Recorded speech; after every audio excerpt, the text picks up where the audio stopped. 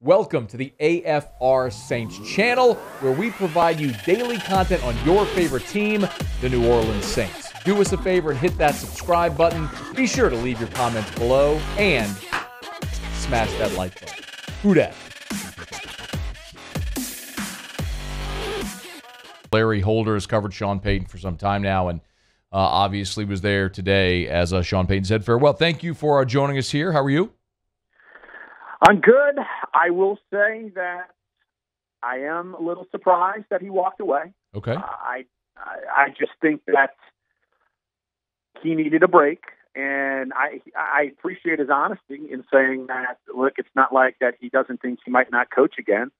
He kind of just told it like it is. Maybe he does TV, but it's just kind of hard to fathom that he is not the head coach of the Saints anymore. And I was not at that soundbite press conference. I started on the Saints beat. My second day on the job was Drew Brees' opening press conference when he first signed.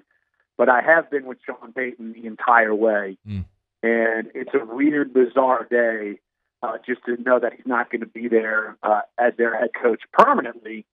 And then yet, you look at it in the sense that you reflect on it, and as you said, this franchise is not where it is without him. No ifs, ands, or buts about it. He spoke for 90 minutes today. Just the process of what we saw today, the emotion, the how elaborative he was. What was your reaction listening to this man you've known and talked to for 16 years? Well, you get into some of these press conferences, and it's funny because you can get Sean Payton going, telling stories and reminiscing and things, and when it's not game week and you're not pressing him about injuries and controversies and things, Sean is very good about these sort of things, and it's you don't get to see that a lot in public settings. And, I've been fortunate enough to be around him in many, many settings that are not, so what's going to happen with Mark Ingram? And you get to see that side of Sean Payton.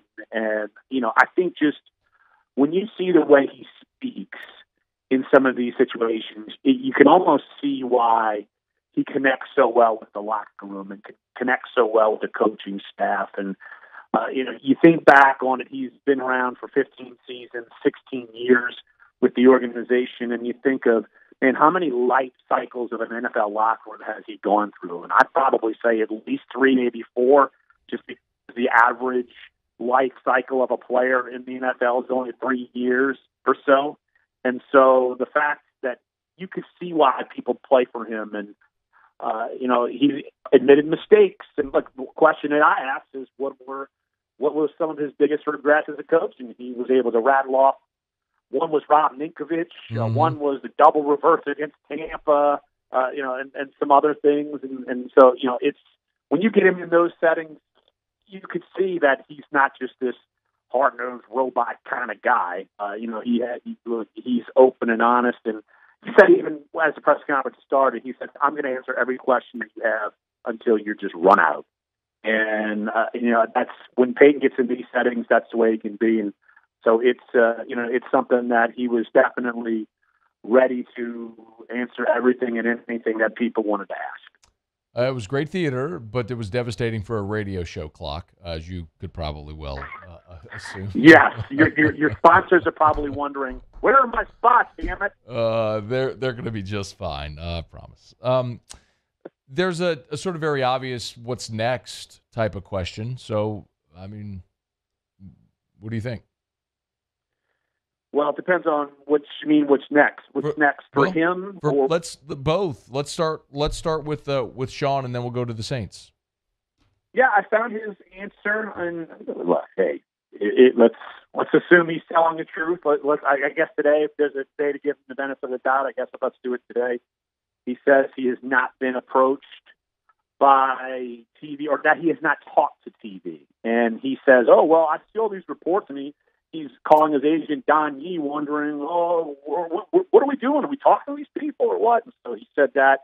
but also admitted that he would be open to doing TV. And then he's not calling it retiring, and that maybe one day he could come back and coach again. And, that was, to me, the whole read on this whole scenario is that he's not ready to go coach yet, but he's not ready to close the door. And look, I know you've alluded to it a lot, and it's obvious it's a route that Bill Parcells took, and we know that's a mentor / father figure to him. And, that's so I'm sure that's something I'm sure he talked about with him. I would assume so. And so it's,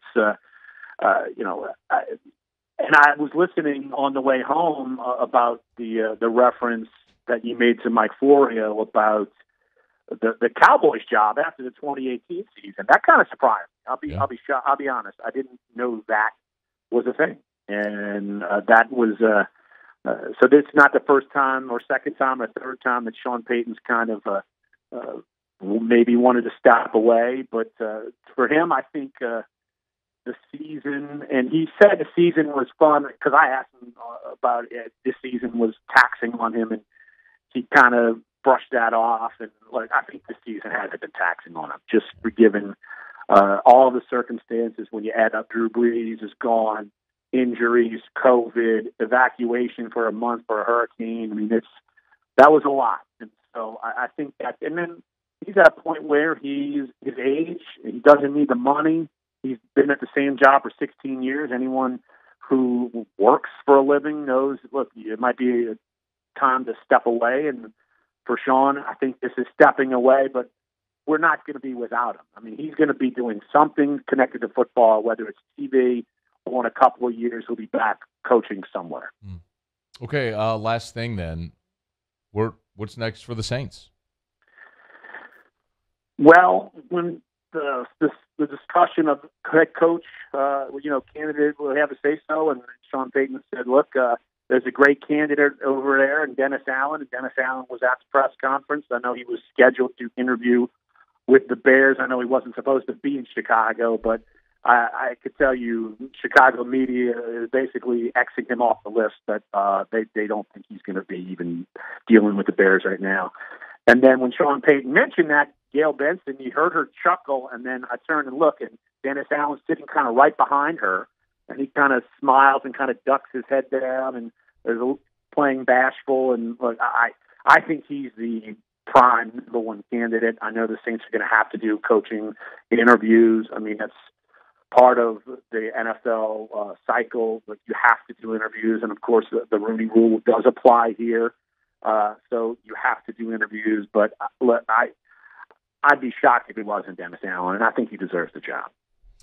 He is Larry Holder. Of course, you can read stuff at theathletic.com/New Orleans, on Twitter at Larry Holder. Busy day, man. We always appreciate you. You know that. We'll talk soon. Yeah, you got it, bud. Take care. Hey, thanks so much for watching. Please leave your comments. I love to interact. And be sure to hit the red subscribe button below.